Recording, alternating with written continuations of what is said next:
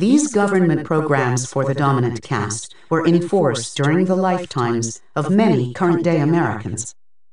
These programs did not open to African Americans until the late 1960s, and then only after the protests for civil rights. The more recent forms of state-sanctioned discrimination, along with denying pay to enslaved people over the course of generations, has led to a wealth gap in which white families currently have 10 times the wealth of their black counterparts.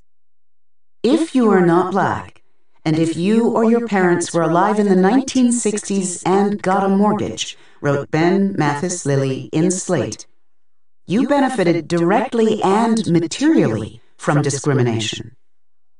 The very machinery upon which many white Americans had the chance to build their lives and assets was forbidden to African Americans who were still just a generation or two out of enslavement and the apartheid of Jim Crow. Burdens so heavy and borne for so long that if they were to rise, they would have to work and save that much harder than their fellow Americans. Rather than encouraging a greater understanding of how these disparities came to be, or a framework for compassion for fellow Americans, political discourse has usually reinforced prevailing stereotypes of a lazy inferior group getting undeserved handouts.